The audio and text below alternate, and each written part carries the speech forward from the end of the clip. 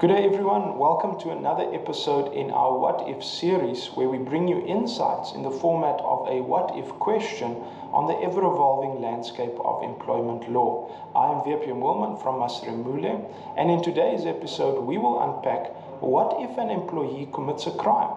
Is there a duty on the employer to report the criminal conduct? Now, to answer this question, we need to consider the provisions of the Prevention and Combating of Corrupt Activities Act. This Act places a positive duty on employers to report certain criminal conduct.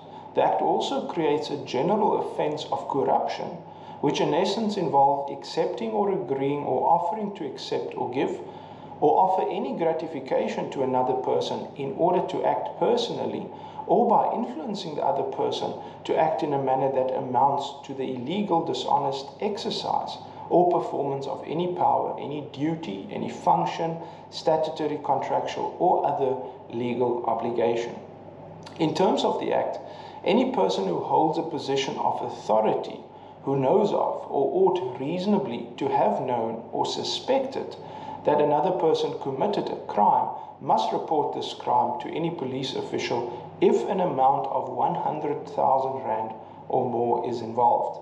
Crimes that must be reported include any corrupt activity or the offence of theft, fraud, extortion, or forgery. The question is, what is meant by a position of authority?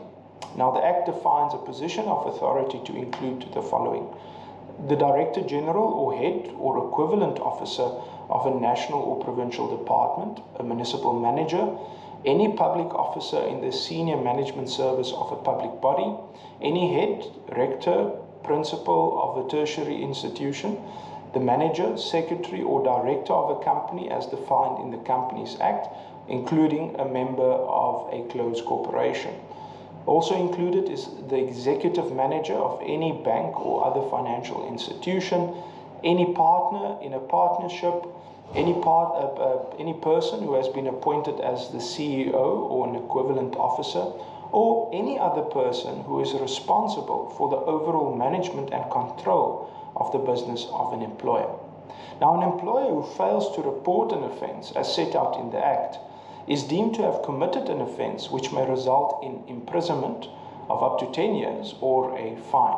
So this means a person who holds a position of authority, including a manager of a business, who knows or ought reasonably to know that any other person has committed a corrupt activity or theft, fraud, forgery, or extortion must report it. The Act also states that a person in authority can face prosecution for a failure to report not only if they have actual knowledge, but if they ought reasonably to have been aware of the corrupt activity or the crime. The crime must be reported to a police official in the office of the Directorate for Priority Crime Investigation, and such a report will entail the employer personally going to the office of the Directorate or sending an email or fax to the Directorate. Information that the employer will be required to share will include the employee's identity, contact details, position of authority, and then the allegations pertaining to the offence. So, ladies and gentlemen, just in conclusion, the answer to the question whether employers are required to report crimes is simply yes, if such a crime is an offence in terms of the Act and if an amount of 100,000 rand or more is involved. Therefore, all directors, managers, supervisors, and the like who operate in either the public or the private sector are to ensure that disciplinary offences categorised as an offence under this Act, and which is obviously above the monetary threshold, are reported. A failure to report may result in detrimental consequences for the employer. So that brings us to the end of this week's episode. Thank you for joining us. We hope you found our discussion informative. If you have any questions or comments, we would love to hear from you. You can find us on social media or email us at info@massconsulting.co.za. If you are interested in staying up to date with the latest news and insights on employment law, be sure to subscribe to our YouTube and Spotify channels. Thanks again for tuning in. I will see you next time. Bye-bye.